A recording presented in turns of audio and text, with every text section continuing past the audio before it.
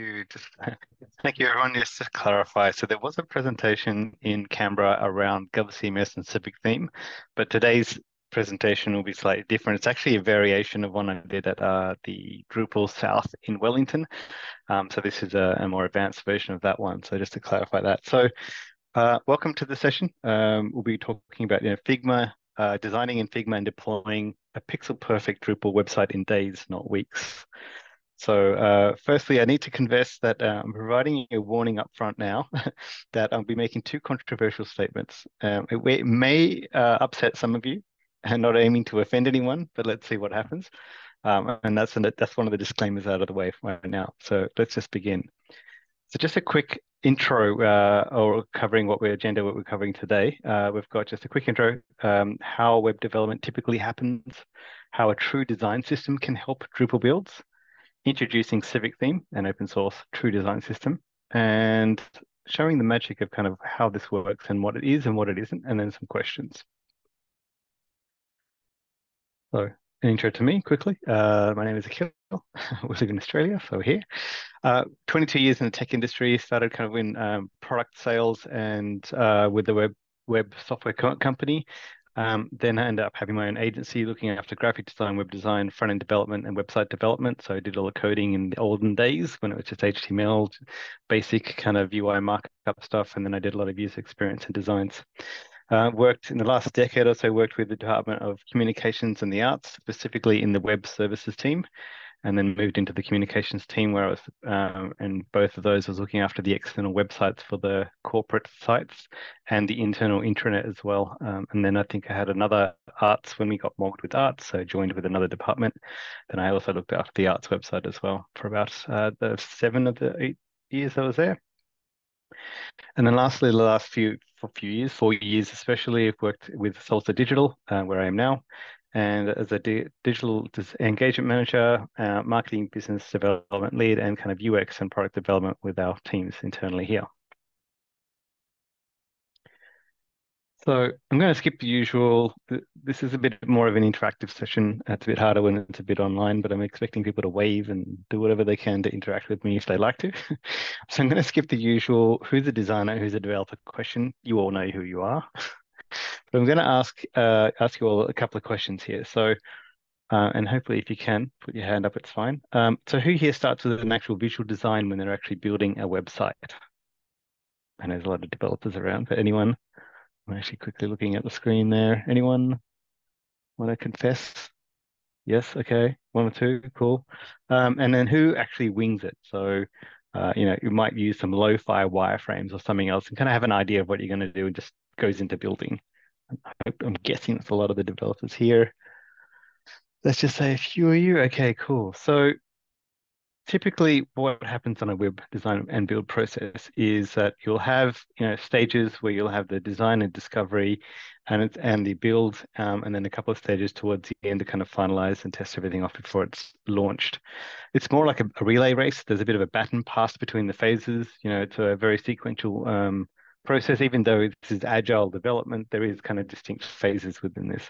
And normally the first phase is in the design phase, where it's followed by build, unless you have those developers who just wing it, they'll just jump straight into the build phase there.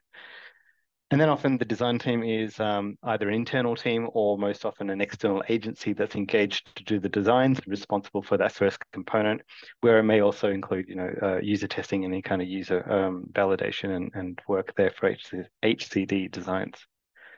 So just running through kind of the diagram there, we've got the requirements discovery, lo-fi wireframe development, etc. in that first phase. Sorry, Akhil, are you trying to share your screen or not? Yes. Yeah, I Can you please? was. I have not. Maybe it's not coming through. Try again. You have not shared your screen yet. Any of it?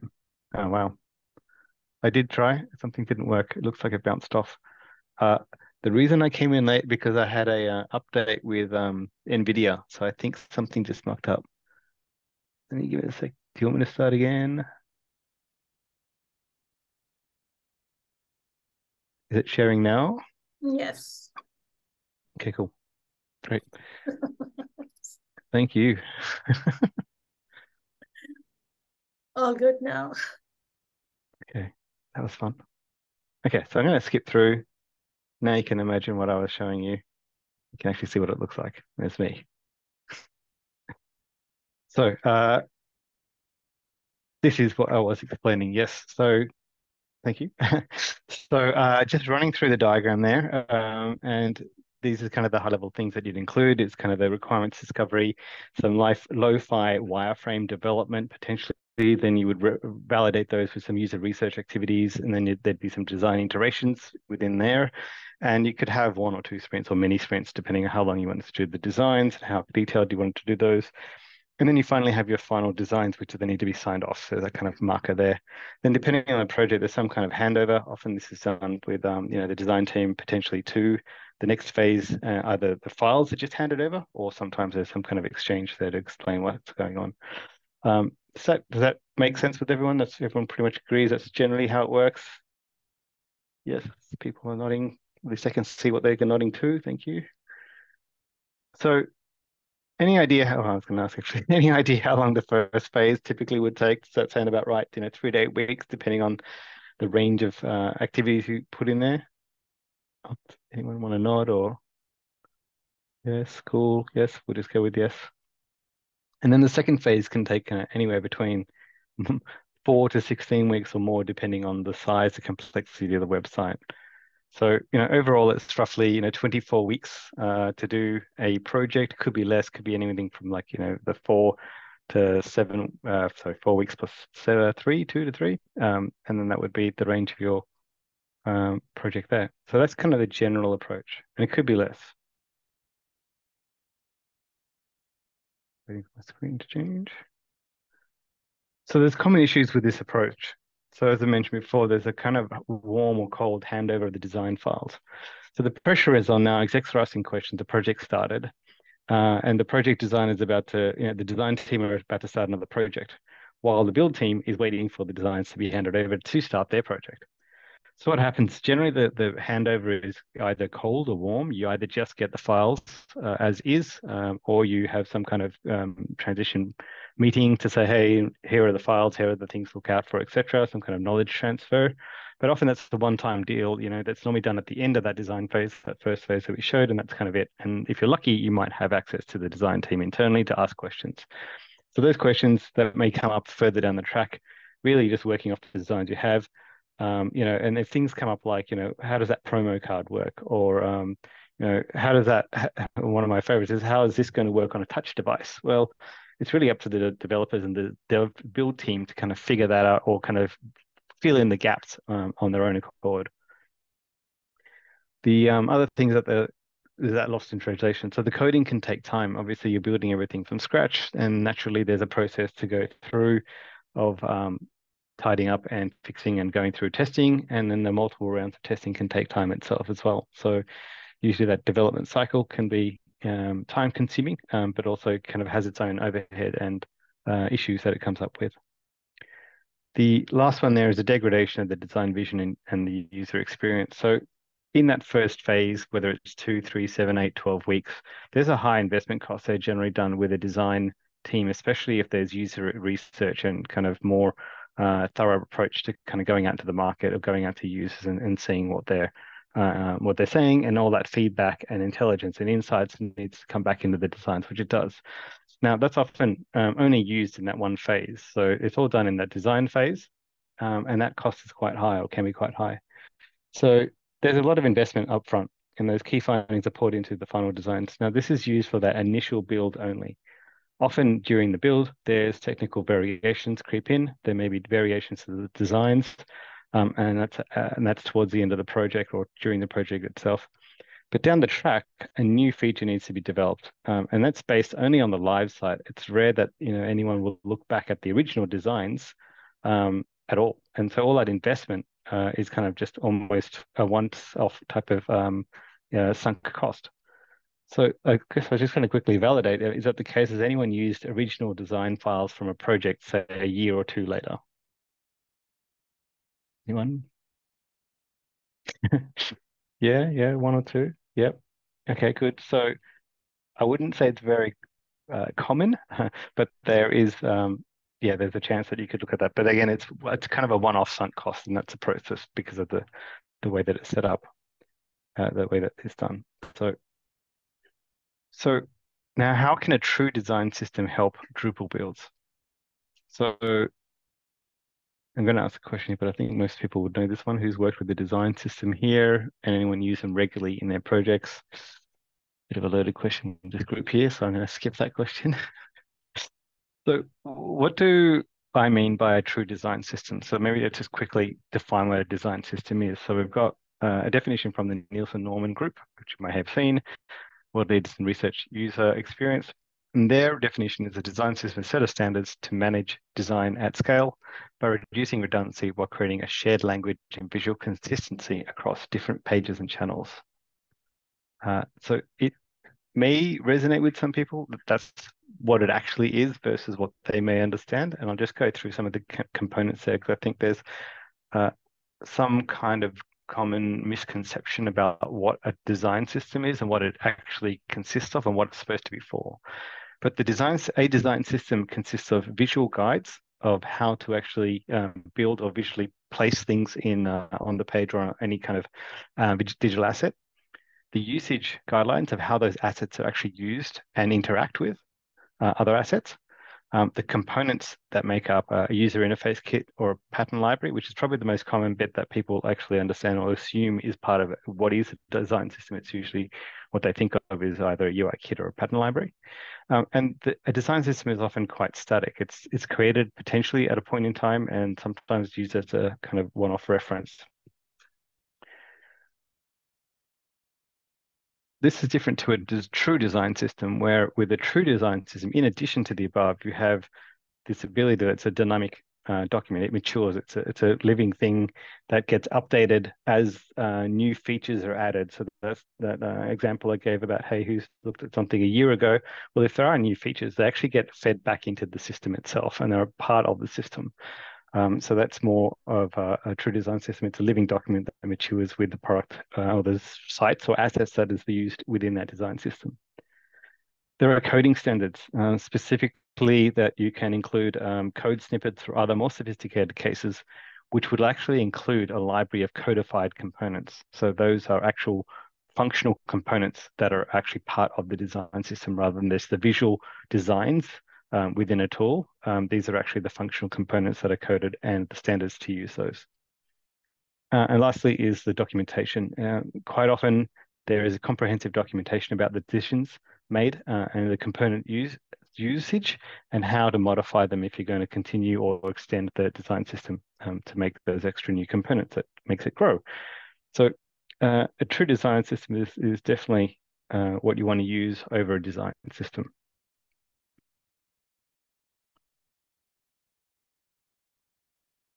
So the other thing we're obviously going to talk about today is Figma. So I'm just going to quickly cover what Figma is. So Figma is a collaborative tool. It's used for UX design, UX prototyping, and other kind of design activities, which is basically run online. It's run through the cloud or run via the cloud. It can create, fully working apps and responsive websites within the Figma program itself.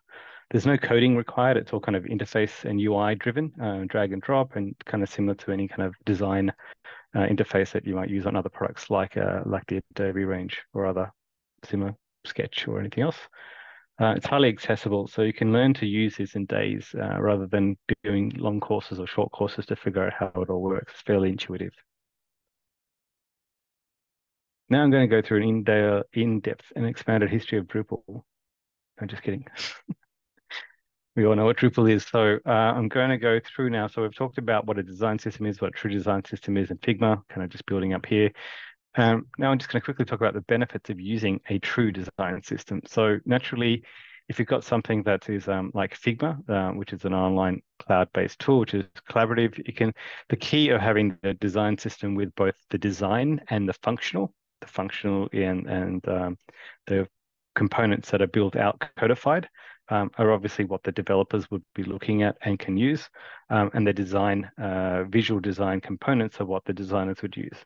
But what is super useful now is that you've got this ability in one design system looking at both of these components from both ends. So the developers can actually see what the designs look like, and the designers can actually see what the functional components look like. So now they can actually see, okay, if I make a change here and I want to do something, it might impact the interactivity of or the interaction spec of particular components. So this kind of ability to bridge the gap between designers and developers is kind of the biggest thing around having a true design system. The other one is that everyone has a common understanding of what the language is, reducing the time going back and forth when you have definitions of what each element component is. The consistency that this produces. So a design system allows you to have a range of components over websites or other platforms or a group of websites with a unified brand voice and feel across all the platforms. All the buttons look the same. All the interfaces look the same. All the scroll bars are on the right spot. I've recently looked at a wireframe and it had multiple pages and there was the same component with a scroller button at the top and the scroller button at the bottom on a different page. And it was all a little bit different for some reason, even though it's the same component. It was not that consistency that should have been there from a UX point of view.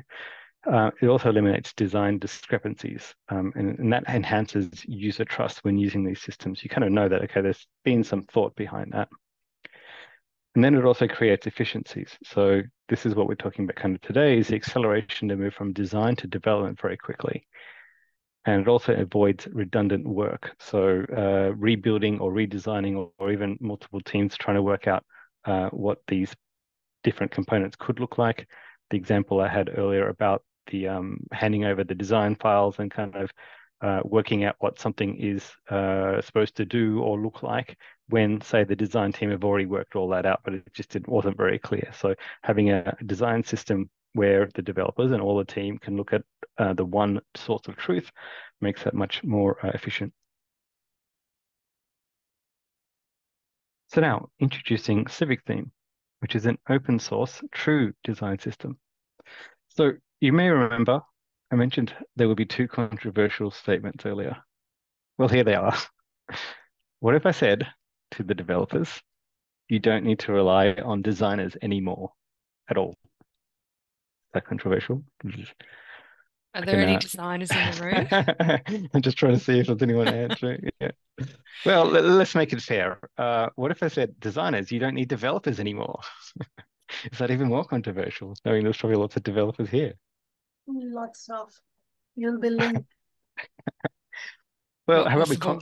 how about we compromise and what if designers and developers could both build high quality visual engaging websites on their own? So individually, right? Both of you, developers can build and design the part as designers can actually build websites. Yeah, or even just working more efficiently together. So Civic Theme is an open source inclusive component-based design system. It's created so governments and organizations can rapidly assemble modern, consistent, and compliant digital experiences for its audiences. So out of the box, it's an atomic-based design system. So just to define atomic-based design, it was developed by Brad Frost, where the designs were made up of individual elements and they build up to create larger elements and larger components. So basically there are base elements, atoms, and then there are molecules, which are a formation of atoms. Then there are organisms, and then templates and the whole pages. And I'll cover some of these a little bit later potentially. So that's atomic design. And those kind of building blocks is one of the key parts here to how this is set up. With Civic Theme, there are also 60 included components in Figma and also codified in Storybook, which is what the tool that we use for the codified components in the design system for the designers to see and use. And there's also a Drupal 10 theme. So all the components are created into the Drupal theme components as well, functional components. There's also low to no code assembly of site that allows web admins and even content authors to build and manage their own pages, layouts, and designs. It is also WCAG 2.1 AA compliant and includes an accessibility compliance report for every development release to ensure that this is maintained through the product lifecycle. It's highly extensible. The design system and Drupal theme is architected to be highly extendable to allow more sophisticated design patterns, integrations and modifications, and visual themes to be added and integrated into the base design system itself. And it's visually stunning.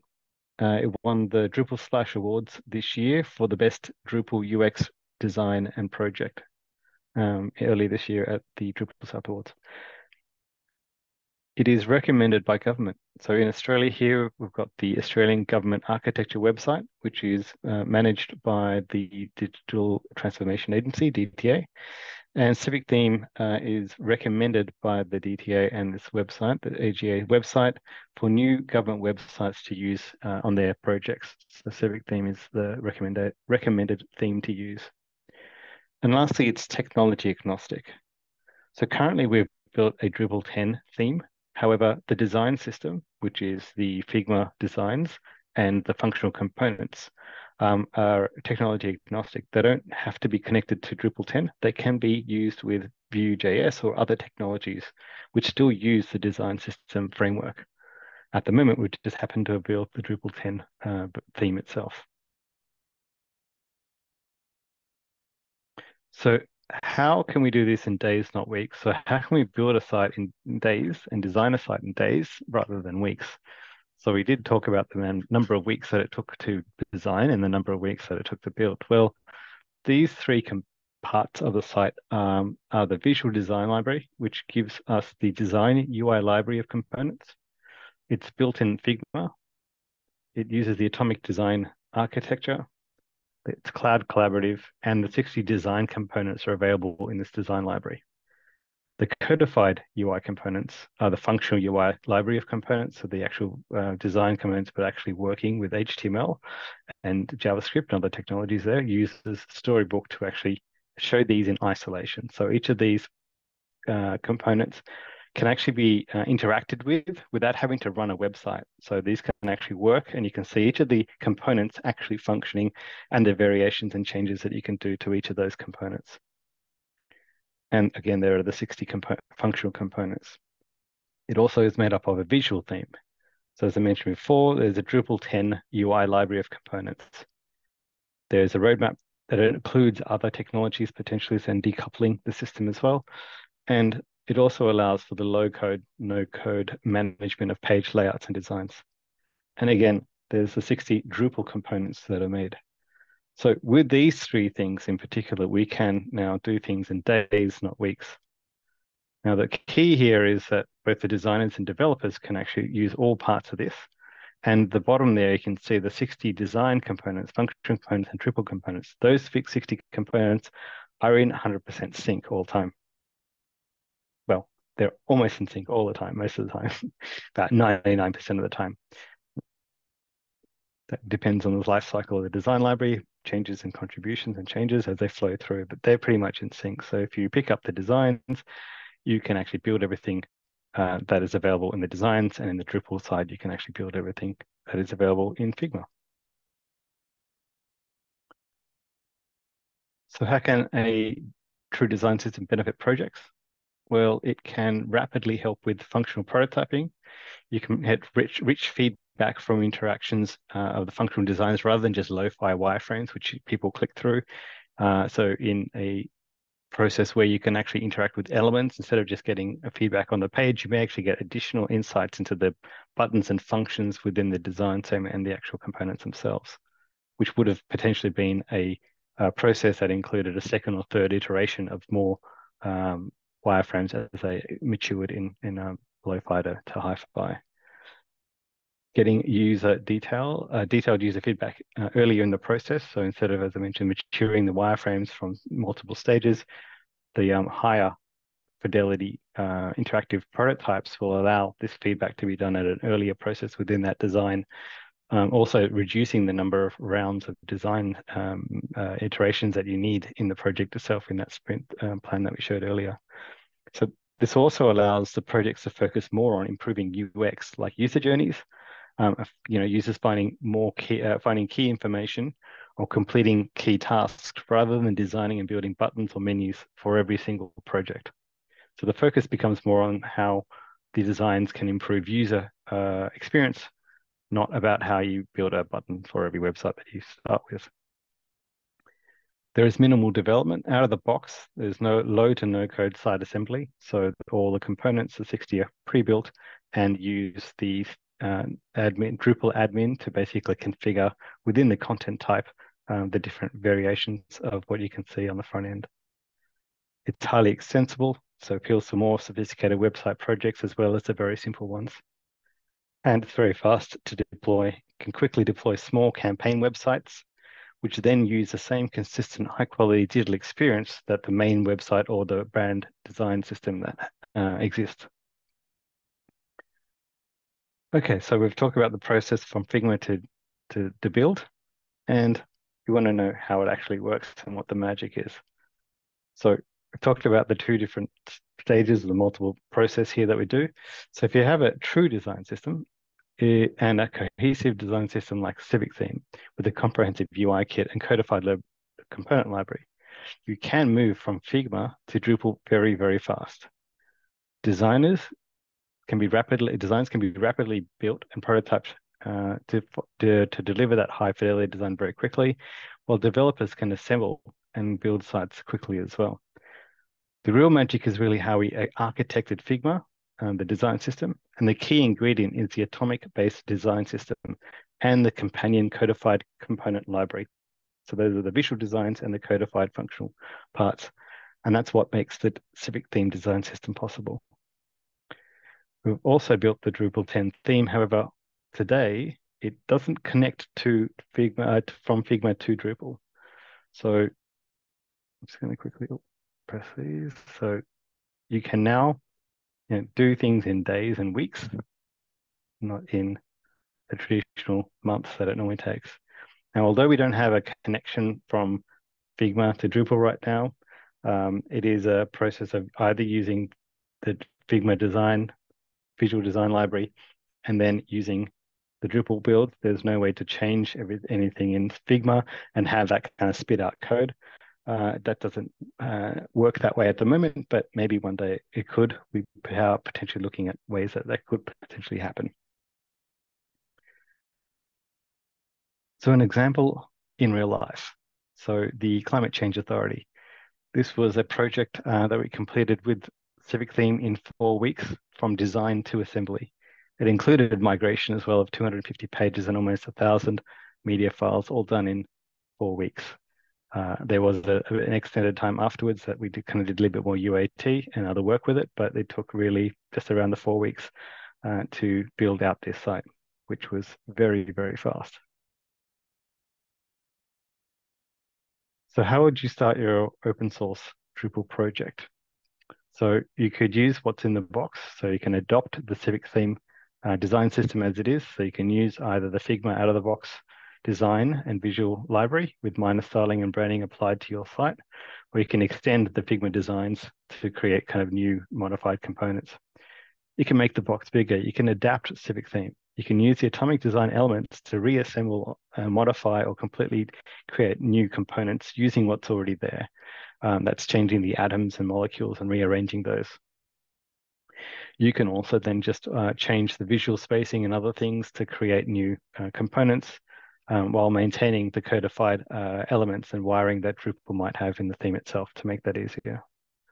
Or you could kind of just throw out the box and start your own Drupal build. Instead of having to start with Figma, you can just start building with the site directly. Again, it's low to no code after it's set up.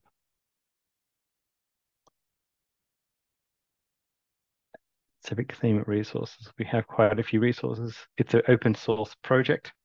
So the URL's up there, but there are plenty of elements here that you can kind of work with, whether it's on the Figma side or on the Drupal side. You can work with any of these things here. Skip over that. So with a true design system, you can really build a design and build a Drupal site at scale at a very, very short period of time. That's it for now. Is there any questions?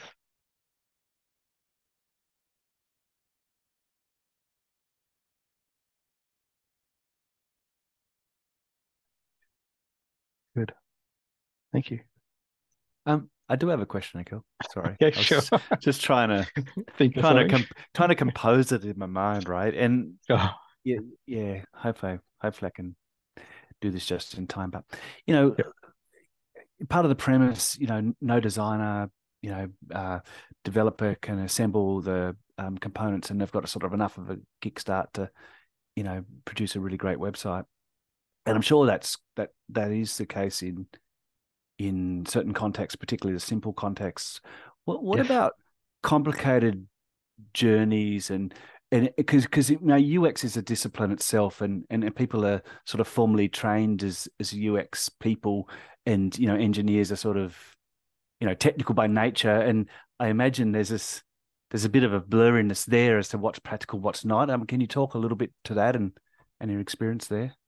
Yeah, absolutely. So I may have kind of skipped over this bottom one a little bit quickly, but at the bottom there you can see the design there.